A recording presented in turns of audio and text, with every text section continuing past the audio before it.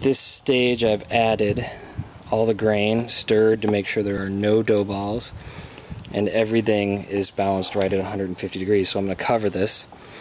This contains 35 gallons of volume, and this currently is about 75 or 80 pounds of grain that's in there.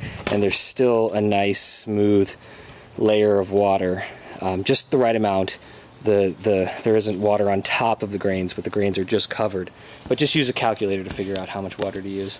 I'm going to let this sit for an hour to mash at 150 degrees.